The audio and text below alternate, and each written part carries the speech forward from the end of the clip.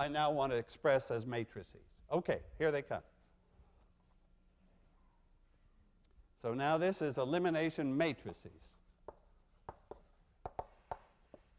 Okay, let me take that first step, which took me from 1, 2, 1, 3, 8, 1, 0, 4, 1. I want to operate on that. I want to do elimination on that. Okay.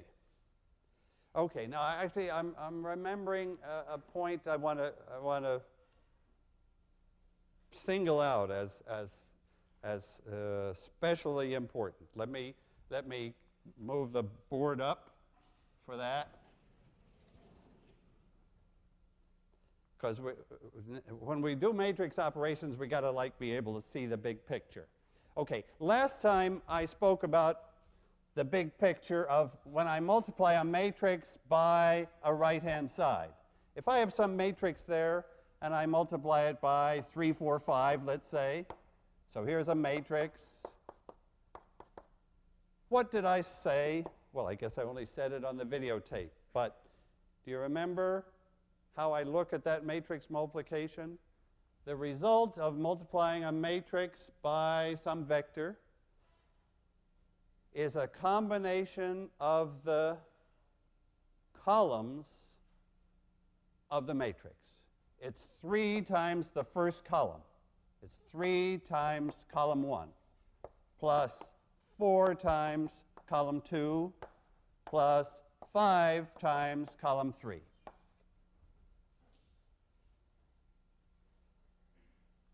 Okay, I'm going to come back to that multiple times.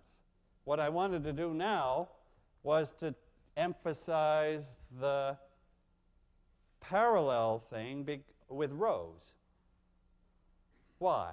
Because all our operations here for this, like this 2 weeks of the course, are row operations. So I have to, this isn't what I need for row operations. Let me do a row operation. Suppose I have my matrix, again, and suppose I multiply on the left by some, let's say, 1, 2, 7.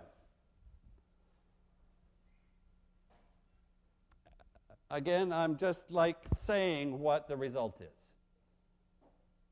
And then we'll say how matrix multiplication works, and we'll see that it's true. Okay.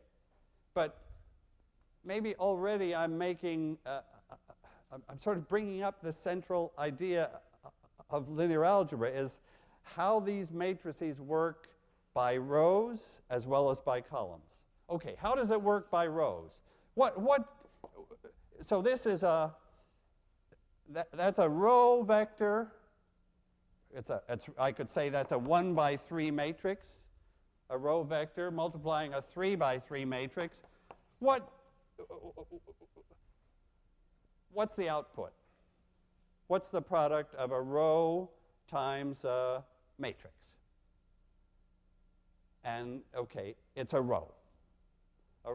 A column, a matrix times a column is a column. So matrix times matrix times a column is a column.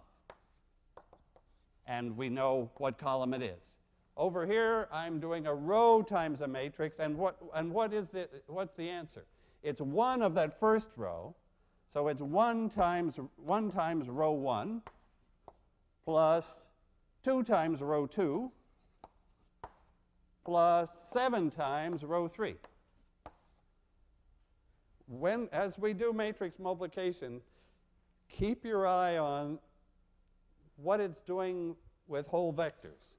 And what it's doing in this case is it's combining the rows. We have a combination, a linear combination of the rows. Okay, I want to use that.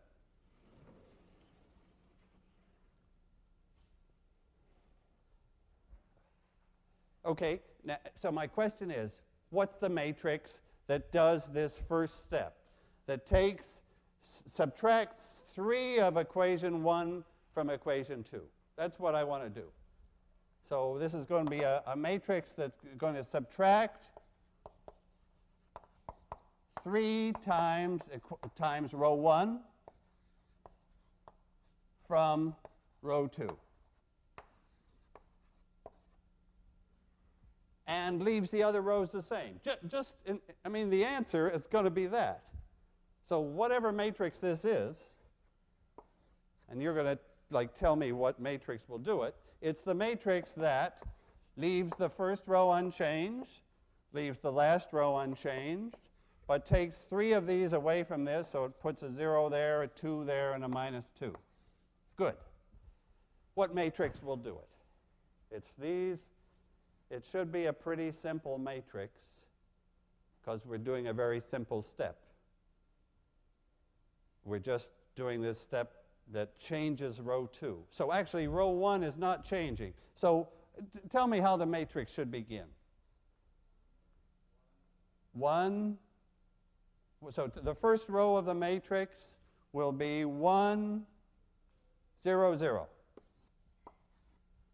Because that's just the right thing. That takes 1 of that row and none of the other rows, and that's what we want. What's the last row of the matrix? 0, 0, 1. Because that takes 1 of the third row and none of the other rows. That's great. Okay. Now, suppose I didn't want to do anything at all. Suppose my row, well, I guess maybe I had a case here when I already had a 0 and didn't have to do anything. What matrix does nothing? Like just leaves you where you were. If I put in 0, 1, 0, that's the matrix. What's the name of that matrix? The identity matrix, right. So it does absolutely nothing. It just multiplies everything and leaves it where it is. It's like a 1, like the number 1 for matrices. But that's not what we want, because we want to change this row 2. So what's the correct? What should I put in here now to come out to do it right? I want to get, what do I want? What am I'm after? I want to subtract I want 3 of row 1 to get subtracted off. So what's that row? What's the right matrix to finish that matrix for me? -3 goes here. And what goes here? That 1. And what goes here? The 0. That's the good matrix. That's the matrix that takes -3 of row 1 plus the row 2 and gives the new row 2. Should we just check some particular entry? How do I check a particular entry of a matrix in matrix multiplication? Like suppose I wanted to check the entry here that's in row 2, column 3. So where does the entry in row 2, column 3 come from?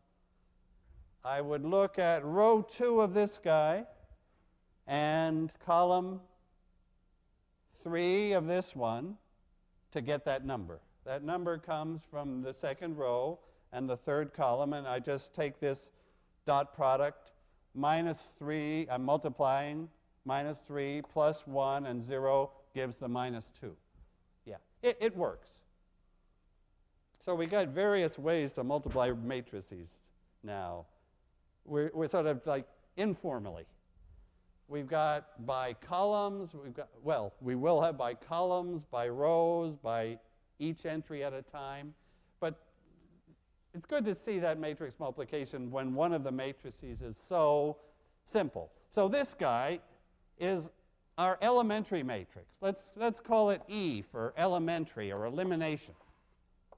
And let me put the index as 2, 1, because it's the matrix that we needed to fix the 2, 1 position. It's the matrix that we needed to get this 2, 1 position to be 0.